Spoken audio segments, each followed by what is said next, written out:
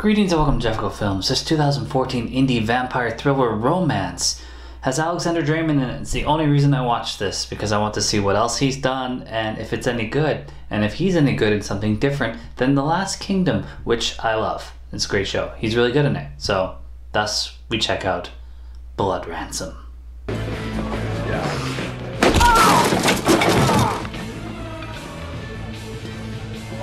Give me the keys. What the fuck? You stay out of it, I'll fuck your bar up. Don't help us. This movie starts out telling us that 2 months ago, Jeremiah is applying for a job and he's warned not to get close to Crystal at this bar/lounge he's gonna work at. And then we jump to present day where his buddy Oliver's like, you should kidnap Crystal so that we can ransom her to the boss. He'll pay money. And then we jump to this bar/lounge thing at night and they don't fool around.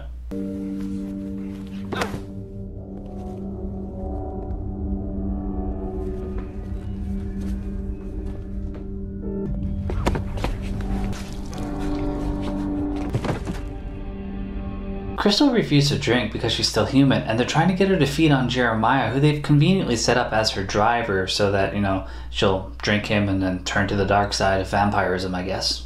His friends keep pushing him to kidnap her, and then we see her doing some heroin-esque drug, but probably more vampire-related. And then Oliver and his buddy break in and kidnap her, but it doesn't go as smooth as you would think. But then, crowbar. Oh shit! Hey, Roy, take him! Oh,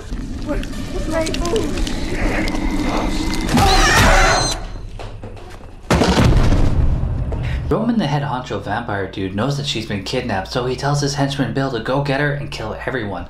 Ollie leaves Jer a message confessing to the crime, and Jer knows where she's being held, so he goes there, finds she's all chained up, so then he has to go to the Bunker Hill bar and politely ask Ollie for the key. Keys. don't be fucking stupid! Give me the fucking keys! Minutes later, Bill shows up and he shoots the bartender and always throwing Jeremiah under the bus saying it was his idea. What a good friend. It doesn't save him. Well, you're wrong.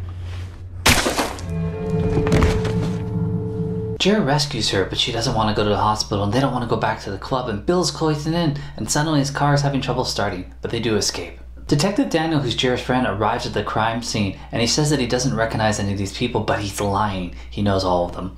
And then he tells one of the coroner's people that, to hide the fact that Jer's fingerprints are all over everything for at least 24 hours to help him figure out what's going on. And he runs into Jer after Jer goes to this auto body part shop and leaves Crystal with his friend as he had to get a new car.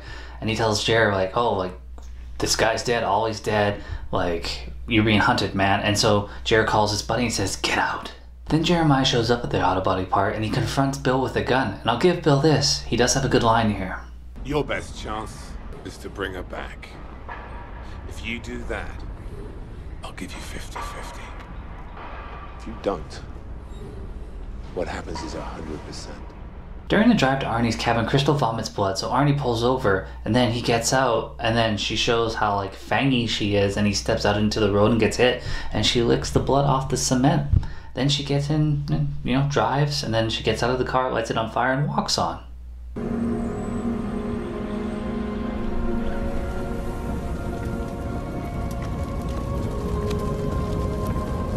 Then we see Roman biting a pale redhead in front of Bill. Bill's kind of upset about it, but he's trying not to show it. And Crystal somehow still finds the cabin.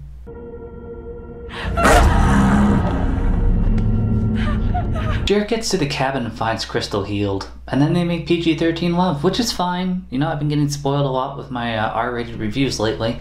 And then Roman somehow shows up and talks to her outside.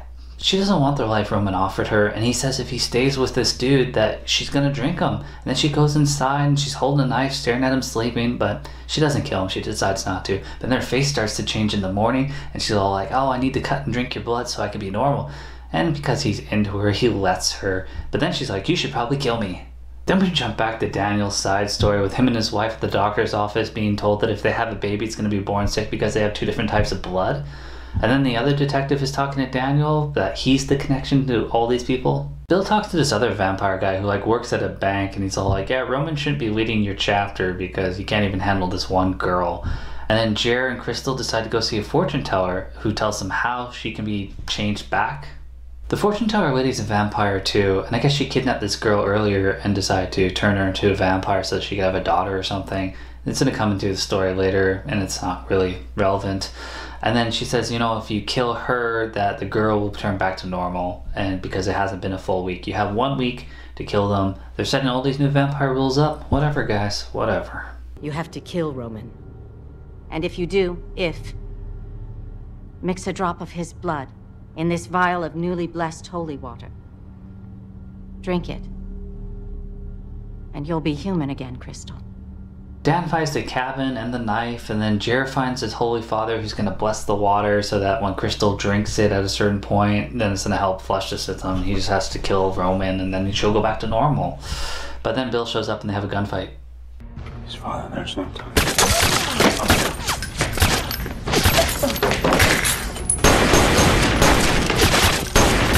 Jer gets hit, Bill gets shot, and drives off. And both Jer and Crystal are hurting, and Roman shows up, and he's just like, drink him and I'll save his life. And then we jump to the bank vampire dude who's actually like helping Bill back to life, and he gives him a dagger that's apparently, you know, designed for Roman. Later, Jer finds Crystal and he's feeling good, and so is she. So they make love again. And then we see Hobbs and Daniel, and they're getting along good. All of a sudden you want to be a cop now. That's funny. You know what? Fuck you, man. Dan grabs his father's old gun and has a dramatic talk with his wife. Seriously, just adopt you two. And Jer and Crystal get to the club, and Bill seems to be helping him, even gives him the blade that's supposed to kill Roman. And the bank dude's there talking to Roman, and then Jer shows up, and they fight. Bill shows up, and there's blood everywhere. I mean, there's a way to kill somebody, and then there's a way to paint a room. And that's what Jer did. He's still alive, and he gets the water, he gets Crystal to drink it. And then Bill points a gun at him, but it doesn't work, so they fight. Then we cut to Crystal killing Bill and ripping out his insides, and then Dan shows up and he points a gun at Crystal, and then Jer closes his eyes.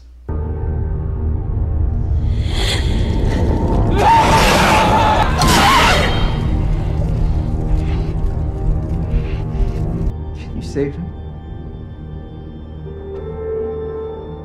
Dan pulls out a knife and asks if she can save him, and then we jump to a kitchen table where he's sitting there with the blonde girl. I guess he's adopted her now, and he retired from the force because he couldn't follow the rules. The end. It's both. And then we see Crystal walking in the sun, and the car pulls up, and it's just like, where are you going? And she's like, somewhere. The end. Somewhere.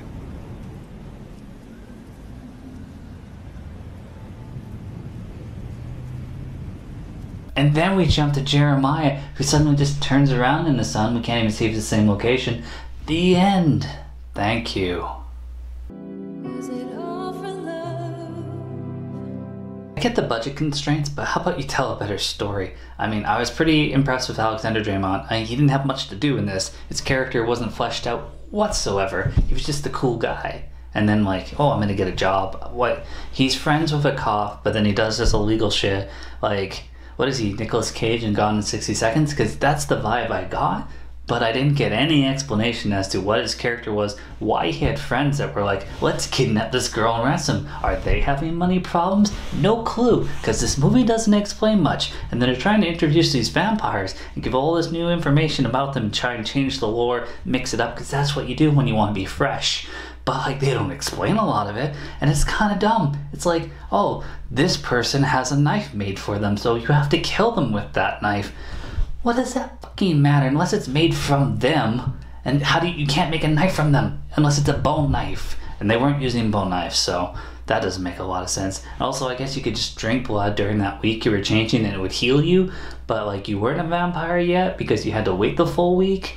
And then like if you drank the holy water and then I guess killed the dude with the knife, which again doesn't make a lot of sense, then you wouldn't be a vampire anymore. That was the explanation. I thought Crystal was okay, but she was just this moody one-tone person the whole time. Didn't want to give any explanations because she was too cool for school. She was all like, oh yeah, I like him, but I'm sad. Like, you chose this. You chose to be a vampire. Even if Roman did it against your will, which didn't seem like the case, you went along with it. So I don't know. I don't know what to tell you.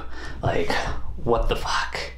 Why was this movie made? At least it was independent, so like, I know people were trying to make a good movie here, but like, it just didn't work for me. It didn't. Did it work for anybody? Because I hadn't even heard of this. I had to go deep into Alexander Draymond's IMDb to find this. It's like, which movie does he play the leading man? Well, this is the one. So, I don't know. I wouldn't watch it. I definitely wouldn't recommend you watch it. But I do think that he could be a pretty sweet actor going forward. I mean, his work in The Last Kingdom alone just tells you that. Bill was cool. Not a lot for him to do, but he was cool. I thought the actor that played him actually had some character. Didn't have much to do, but at least he seemed like a reasonable henchman. Roman sucked. I didn't like Roman at all. I mean, he was playing a vampire from a different movie, and everybody else was trying to play these new types of vampires, and the banker dude, man, was he out of place? Yes, the answer to that is yes. It was rhetorical, but I'm going to give you the answer anyways. Again, yeah. What the fuck? Thanks for watching. I need your blood. Please, please don't be afraid. I'm not gonna hurt you. You're not gonna take my blood. Just want to go. You're in the middle of the road.